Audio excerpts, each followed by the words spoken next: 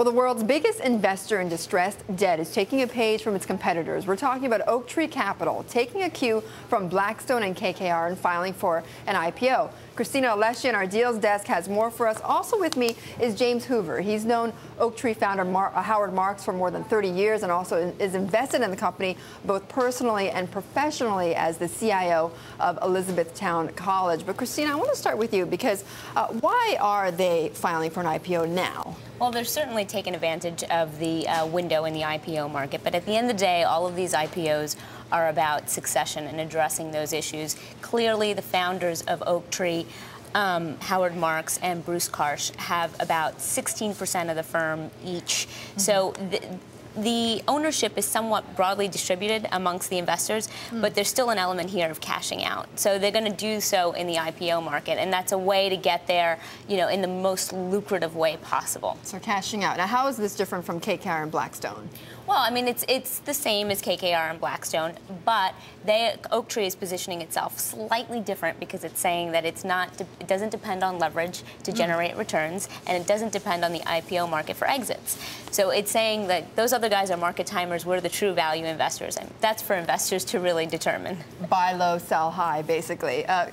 Cristina, just hang on. I want to bring in Jim now, who, as I mentioned, is invested both personally and professionally in Oaktree. What do you make of this pending IPO? Well, it's not a surprise because they did attempt to go public in a quasi-fashion with this recent Goldman exchange a few years ago. Fortunately, that really didn't provide the liquidity or trading volume that they sought, and I think disappointed with that exchange, decided they should go public in a more traditional sense through an IPO. In terms of timing, I don't think there's anything internal within the organization that chose this particular moment to pursue the IPO, but rather taking advantage of the improved equity markets as well as the IPO window, which is open.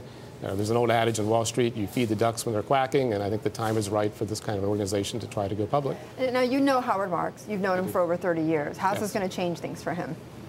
Well, it puts him more into the public spotlight. I think one of the challenges of going public is the fact that you now have a new constituency that you must serve. I mean, heretofore, he has served the employees and management of the company, and he's served very successfully the fund investors in Oaktree. He'll now have a new third constituency, which are these public shareholders, and their interests are different than the fund investor interests. Right. So actually, on that point of conflict of interest, I had a quick question about Howard and his principals and his fellow principals. I guess traditionally they've seeded new funds with capital from their own pockets. And when these firms go public, they can now raise money in the public market to fund what would have been their commitments. Does that present a conflict for investors at all?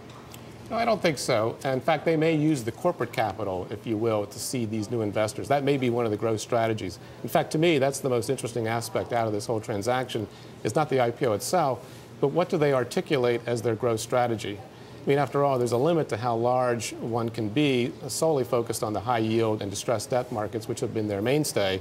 They're going to have to diversify their asset base if they want to grow the revenues and earnings, which the public shareholders are going to demand. And in seeding new firms, a lending business, right? And providing capital in that way, back office resources, et cetera, may be one of their avenues of growth for the business going forward. Now, you can compare this to Apollo, right? Apollo went public back in March, and I was taking a look at their stock chart. The stock is down 16% from that IPO. Is that a worry for you? Not necessarily. I should say I'm not an investor in any of the Apollo funds, and I'm not an Apollo shareholder, so I don't know that business well. I think in general, one should carefully look at the different businesses, and one metric that would be interesting to me is to see the mix of assets and revenues derived between long-term partnership capital, which Oaktree has a number of 10-year partnerships where the capital is locked up for 10 years, and capital in funds of a shorter duration in terms of liquidity, the right to withdraw, et cetera. Obviously, to the extent you have a business with more of its capital tied up on 10-year terms, the more predictability of revenues there are for the public shareholders. So that'd be one metric I'd want to compare the two. The more aligned the management is then with the firm. Okay. And it is a concern among public investors in terms of what's the mix between how much you get in terms of incentive fees, how much the actual firm is generating in terms of incentive fees, and how much it's generating in terms of management fees. And to Jim's point, the management fee is what attracts most public investors. So the incentive there is to gather as many assets as possible so you can get those management fees. Now, private investors such as yourself question that for, go ahead. Therein is the conflict. Yeah. You're serving two different constituencies with two different interests. The fund investors are solely interested in fund performance, period, end of story. The public shareholders, they want the business to grow. They need higher revenues, they need higher earnings in order to achieve a higher valuation for the stock they have bought.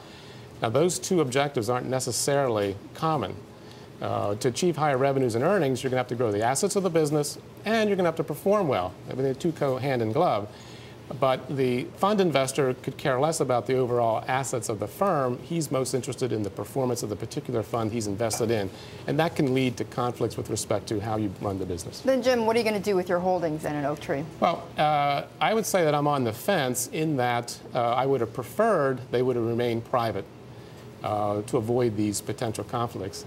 Having said that, that's not to say you can't successfully manage those conflicts, and I think Howard, given his stature and reputation, will do his utmost to be sure that those are properly balanced.